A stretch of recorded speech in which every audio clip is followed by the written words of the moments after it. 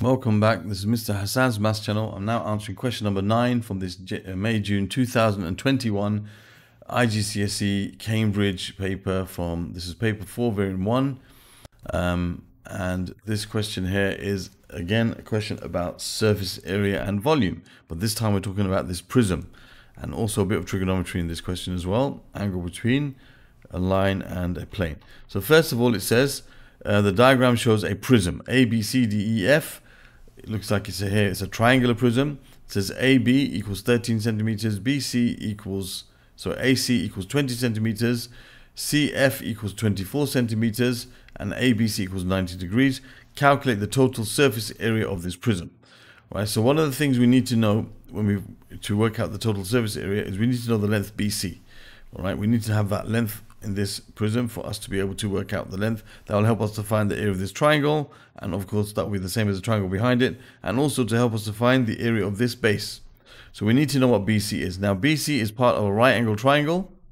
Okay, we can use Pythagoras' theorem. We can say BC is equal to the square root of, because we know that Pythagoras' theorem is the sum of the squares of the two shorter sides gives you the square of the hypotenuse. So we know it's going to be 20 squared minus 13 squared. So the square root of 20 squared minus 13 squared will be the length BC. So we have the square root of 20 squared minus 13 squared. Now that gives us a square root of 231. So I'm going to leave it like this because it's not a final answer. So I'm not rounding it. I'm leaving it as root 231 centimeters. That is the length BC. Now we need to find the total surface area of the prism. Now there's two ways we can do it. We can think of, well, both ways involve finding the area of the triangle here and there. All right, so you have two triangles, so 2 times a half, which cancel out anyway. So it basically makes a rectangle together, times the base times the height, which is times root 231 times 13.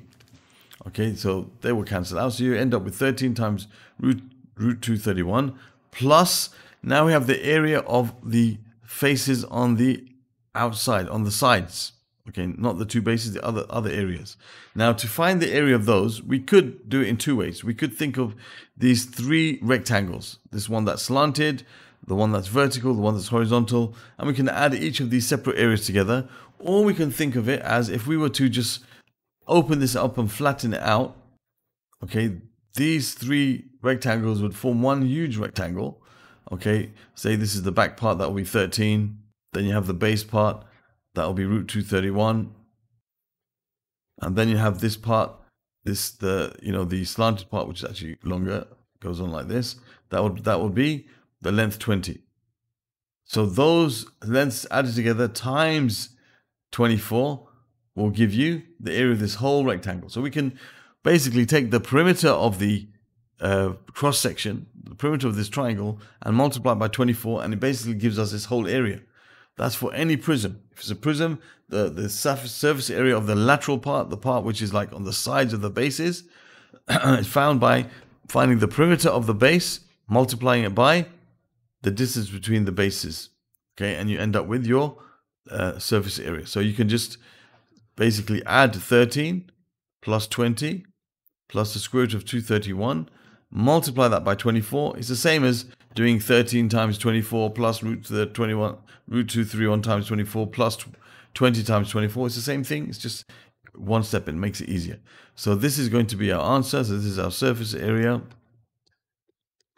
So we're going to multiply these together. So we have 13 times root 231. We're going to have plus, you're going to have in brackets root 24 times in brackets. We have 13 plus 20 plus the square root of 231. And that will give us the answer, which is 1,354.351. 1,354.351, which we can round to 3SF as 1,350 centimeters squared. Okay, it doesn't tell us what to round to, so we do 3SF unless otherwise specified. Then it says find the volume of the prism. Now the volume of the prism is the cross-sectional area times the height. And the height means how deep it is. So it's basically the area of one of these triangles, okay, times 24. So it's a half. So half times the base, which is root 231, times the height, which is 24, height's not 24, times the height, which is 13. Okay, half times the base times the height, that's the area of the cross-section. Okay, and then we have to multiply that by how deep it is, which is 24. That's going to give you your answer for the volume. So you have a half times root 231 multiplied by 13 multiplied by 24. Don't forget to press the space after this one so that it doesn't include the rest in the square root. Takes it out of the square root. That gives you your answer, which is 2,370.994. 2,370.994 goes on. So to 3SF, this is 2,370 centimeters cubed. So that's the volume of the prism. And part E says calculate the angle AF makes with the base BCDFE. Okay, so we need to find the angle between AF, this line, and the base. So it's like the angle between this line and the shadow it would form along the base. Okay, so change this color a bit. So there will be a shadow if you shone a light from above onto the line AF with the base underneath it. There would be a shadow form going from B to F like this. That's the shadow of this line on the base BF, right?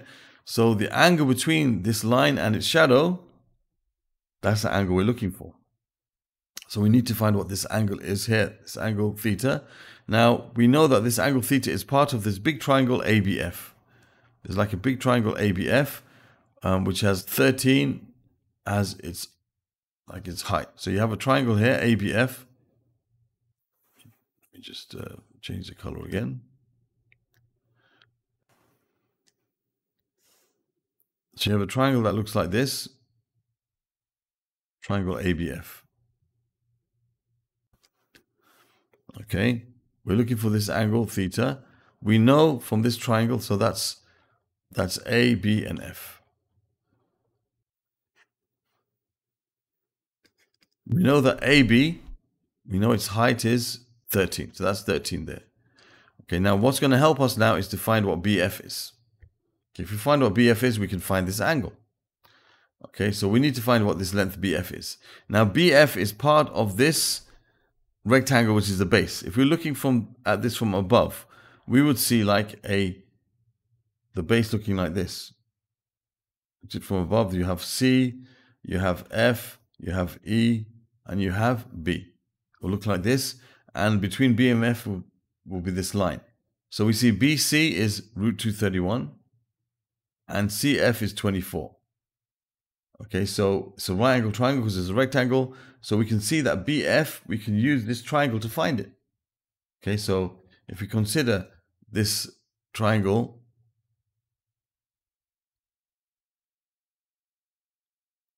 okay, we're trying to find BF. So BCF is the triangle we're looking at now.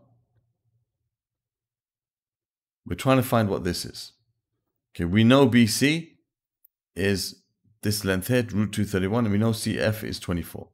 So here we have 24, and here we have the square root of 231. So I can say that BF, using Pythagoras, is equal to the square root of root 231, which is, if you square it, gives you 231, plus 24 squared. Okay, so that's going to give me what BF is. So BF is going to be equal to the square root of 231 plus 24 squared. I don't have to square the 231 because it was the square root of 231. When you squared it, you get 231.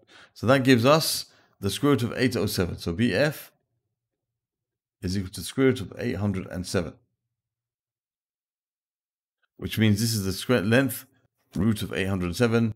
So therefore I can say that my angle I can say the tangent of my angle is equal to the opposite, which is 13, over the adjacent, which is the square root of 807. So therefore my angle is equal to, so we do inverse tan of 13 over my last answer, which was at root 807. And that gives me my angle as 24.5898. 24.5898, which we round to one decimal place. That's 24.6 degrees. And that completes this question, okay, which is question number 9 from this May-June 2021 paper 4 variant 1 from Cambridge IGCSE. Thank you for watching. Other questions from this particular paper can be found in the playlist that will appear in this region over here. Other questions from the topic of mensuration, areas and volumes and so on can be found in the playlist over here.